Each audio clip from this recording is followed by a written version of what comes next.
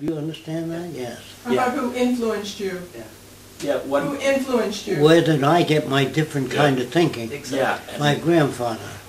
He said to me, when I was a kid, very young, 9, 10 years old, he said, Jacque, people came from all over the world, and the language you speak was brought from Europe, from England, especially America, and we speak butched English, you know, our own interpretation.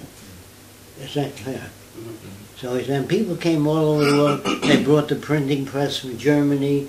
They brought ideas. China used to have man-carrying kites 1,000 years ago. So you can't say the Wright brothers were the first to fly if you don't know that. They weren't very good, but they guys got killed too.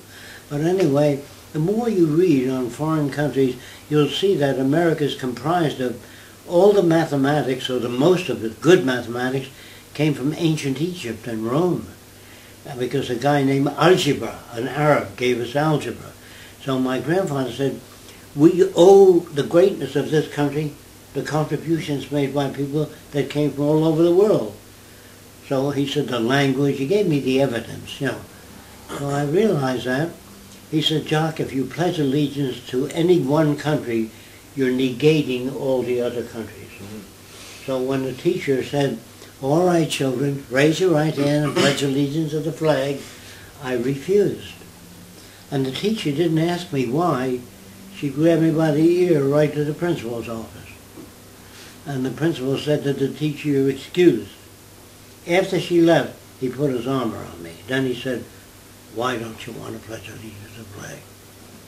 I said, because of the obligation and wonderful contributions of all nations, I decided to pledge allegiance to the earth and everyone on it.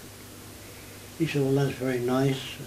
He said, but what about America? Doesn't that mean anything to you? I said, it means that people came here from other countries, and there were other people living here called Indians. And we bought Manhattan for a couple of pieces of objects which we gave the Indians, and we gradually pushed the Indians back into the desert and took the most valuable land and put the Indians out on the desert. I said, I don't like that. So I don't think Americans are any better than anybody else. But the Indians that fought back, there were a lot of Indians that didn't accept being pushed around.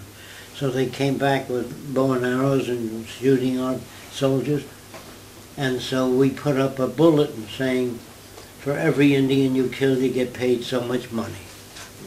So there were people who used to hunt Indians, American soldiers and American people. And one guy would go to the government office and say, I just killed 10 Indians. And the government would say, how do we know that? Bring back a piece of the Indian. That's where scalping came from. Americans invented scalping, not the Indians. They'd scalp, bring back 6 scalps, you get paid for it. You understand? Yeah. Well, I didn't like that. The book is called The New American History, if you really want my source.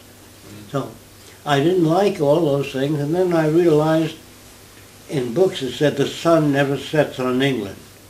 Well, how did they get all that land? They weren't coming, here's some land for you. They took it. They shot, murdered, assassinated thousands of people to get that land. Were their intentions bad? No, they thought it was good for the British Empire. You know, nobody looks at themselves as bad. Exactly. You know, so I don't like any of that stuff. To me, I think that all people, if brought up with science and technology, can learn how to relate to each other. Yeah. Yeah. I don't believe they have to kill each other. But the Army thinks in terms of defending what we got. Well, where did we get it? We took it. Somebody else wants to take it. So it's normal for any country deprived of water or resources to invade the nearest country that has those resources. That's normal to any hungry country. Do you understand that? Yeah, Yes. it's natural.